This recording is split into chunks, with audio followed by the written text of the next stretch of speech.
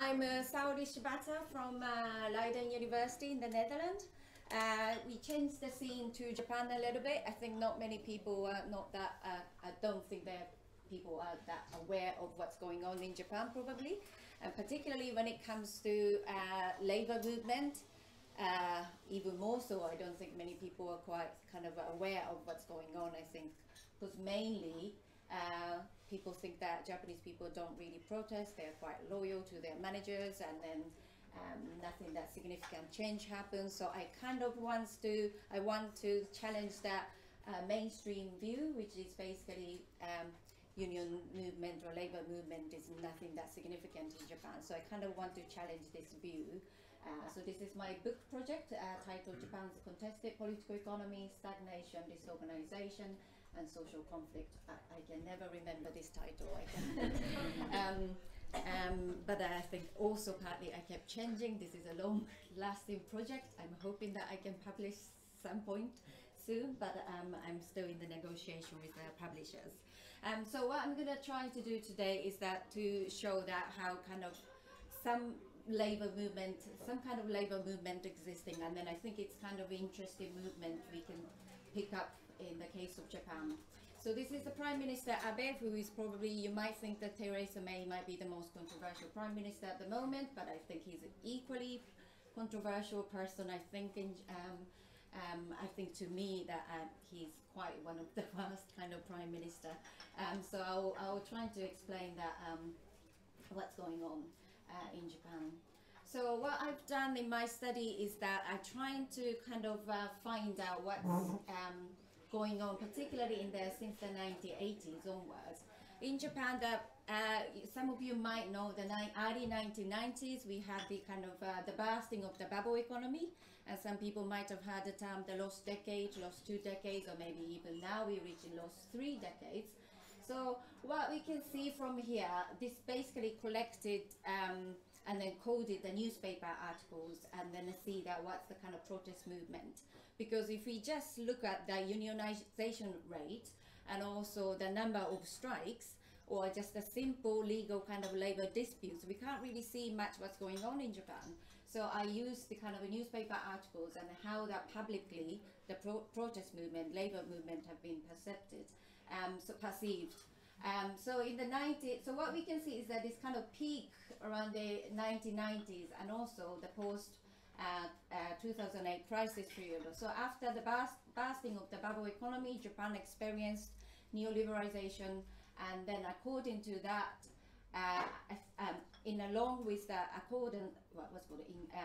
together with that kind of neoliberalization process, I think we saw a bit more kind of rise of protest movement. And also after the global financial crisis, particularly led by the non-regular workers. So if we see this around the 1995 to 1998, we saw mainly this kind of orange and blue. Those are the kind of 2 major national unions federations. So the protests were increasingly led by those kind of two kind of national centers. So the more traditional actors were the kind of key main actors in the 1990s. However, after the kind of global financial crisis, you can see the increase of the pale blue and also green. So those are more increasingly read by the non-regular workers and also NPOs and citizens groups. And then it's slightly declined. So I think what we can say is that after the crisis, I think in the aftermath of the crisis, we see some kind of a peak of the increase of the protest movement. And then particularly the 1990s that led by the traditional actors, this kind of a May Day event in Japan, still the 1st of May, or around that time, we see this kind of across Japan. It's not just the Tokyo, this is not even Tokyo, this is like a rural area of Tokyo, but there are kind of quite a large number of people gather to kind of protest against the labor conditions, or like during that time social problems. So this might kind of more clearly shows the increase of that non-traditional actors, non-regular workers, NPO citizens. So post 2008, up to 2070, we see that increased proportion of non-regular workers and NPOs, and decrease of that to kind of main union-led actors. During this kind of post-2008 period, we saw quite a lot of manufacturing industries that we saw non-regular workers who were dismissed after the crisis. We saw a lot of kind of legal disputes, and also like a kind of street protest in front of the company. They did the leafleting and also kind of a protesting in front of the headquarters of those kind of major corporations. Canon announced the 1,000 non-regular workers dismissals. Nissan Diesel did the similar things, and Isuzu also did about nearly 1,000 people announcement. They announced that to reduce the number of workers significantly. So clearly that's kind of this kind of exploitative employment relations led to this larger kind of proportion of the non-regular workers who were directly affected by the post-crisis exploitative employment relations, I think. This also, I kind of aggregated some of the emergent actors, so emergent categories of actors, which include the NPO, citizen group, youth, and unemployed, homeless people, non-regular workers. So we see that kind of reversal trend around the 2008 onwards. I mean, these are the kind of Mayday, they called it Mayday for freedom and to live as well. We didn't see these kind of protests or demonstration in the probably 1990s, like people dress up whatever they want to, particularly youth people. They are like a punk rockers, which are quite unusual to see that, the youth, we didn't see that. What we saw is always like this kind of, often tended to be male dominated kind of protests, but now we started seeing a bit more kind of different types of protests, I think. And also, so according with this kind of a new types of emerging categories of actors, started conducting more protests. So their way of protesting are different from the major protests. So what we see here is that these kind of 1990s, we saw a quite large proportion of the protest event conducted as a form of institutional, I call it institutionalized Mayday protest event. So it's come around the May of every year.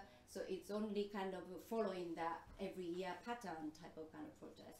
However, 2008 onwards, we started seeing a bit more different non-institutionalized protest events. So they are conducted outside of the usual types of kind of protests. And also we saw quite a large proportion of industrial legal disputes. This precisely reflects the increased number of dismissals among the non-regular workers in Japan. So we see this kind of more varieties of acts probably started seeing after the 2008 global financial crisis, I think. And this more clearly shows probably that this kind of proportion increased after the 2008. Yeah, so basically the same things. And also together, combined with this new emergence of new types of workers, and also new types of kind of non-institutionalized types of protest, those new actors clearly tended to show more confrontational types of acts. So like compared to the traditional workers, emergent types of actors, they engaged in a little bit more confrontational types of acts. So by conducting that outside of the Mayday protest, they conducted more proactive type of protest. So sometimes this is an interesting case, Goodwill, which is called a temp agency in Japan, and they were illegally deducting wages from the non-regular workers, their employees. And then this is Mr. Sekine I interviewed as well, and temp agency workers union he organized. And then he had a meeting with a bunch of the non-regular workers, and then he was asking them that what is the recent problems, and they said, yeah, the workers kind of mentioned that I'm not really sure about this, but they seem to be deducting some kind of money from our wages, but we don't know what this is. They call it data management fee, but nobody knew what the hell that is. And then they trying to figure out what's going on, and then that was kind of illegal deduction from their wages. So anyways, there's a couple of unions that couple of temp agencies, they were doing exactly same thing, this kind of a deduction of data management fee, which is so weird kind of term, but so there's a couple of temp agencies were doing this kind of illegal deduction. So he kind of spotted this kind of illegal acts among those temp agencies. So they kind of asked that couple of people, started with a couple of people, and then gradually increased a number of people to discuss, engage in the kind of collective negotiation with the company. And then the Goodwill, the company called Goodwill, the head of the Goodwill agreed to, okay, so we've been deducting those money, so we'll pay you back, pay workers back the money that we deducted. So he kind of said that, okay, so are you sure you're gonna pay us back then?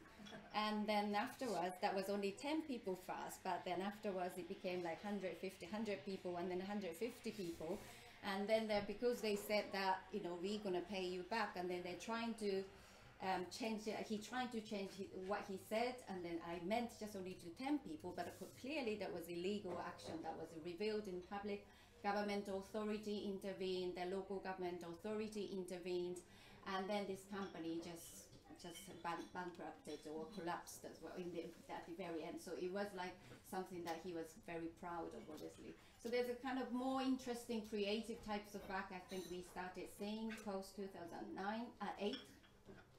So I don't go into detail, but so we kind of say that I said that we see probably the Japanese capitalism might be characterized by this kind of increase of the new actors, increase of more kind of confrontational types of acts. If we look into a little bit more closely what's actually going on, rather than just looking at the unionization rates.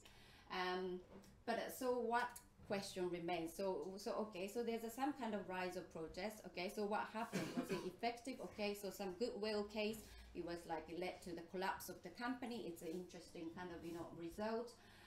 So there are some other kind of result as well. Some of the time they could postpone the sales tax increase in Japan, which has been always controversial. Sometimes they kind of manage to gain more social welfare benefits for the poor people, for the impoverished people as well. Sometimes they kind of, numerous times, they postpone the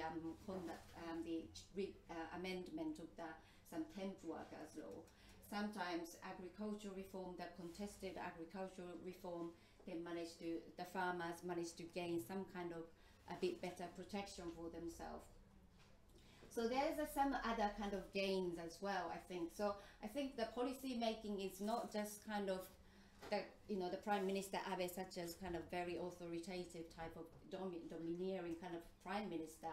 They're trying to impose some policies, but not necessarily that can be kind of implemented without any obstruction or any kind of disruption. There might be some small scale, but there seems some of the policies were increasingly affected by some of the protest movement, and also policymakers, they had to provide a lot of kind of concessions as well. So there are certain kind of gains I think we saw as a result of the rise of protests, I think. And also, however, it's not that straightforward, as we know that it's not like Japan's system completely changed to a worker-friendly environment or anything. As we know that still ongoing kind of problems. Unions themselves also divided in terms of how to unionize workers. There's a divide, and some unions they don't speak to each other, kind of very long-term divisions and divide existing unions as well. So there's kind of even though there are some good results started coming, but there are kind of divisions exist in the unions as well. So what I'm trying to say in my current book is that Japanese model capitalism probably used to be amongst the academics, they often kind of categorize Japan as more consensus based, more organized, and more coordinated types of economy, but that started taking neoliberal characteristics, and then as a result of that, there's a more kind of increasing level of protest and contestation we saw, as I show in the graph. And the policymakers, they're trying to provide concession, or they're trying to push forward, push neoliberalization policies forward, but they also kind of failed in a sense that, and then they can't replace with any kind of new alternative model. So there's this kind of, I call this Japan's current model, disorganized model of capitalism, which is characterized by a kind of vicious cycle of further flexibilization, rising social antagonism and tension, and then as a result, still then we kind of seen the lack of consensus. So this is the kind of broad argument of my the current book project I've been working on. So thank you. I think I did a bit long, didn't I?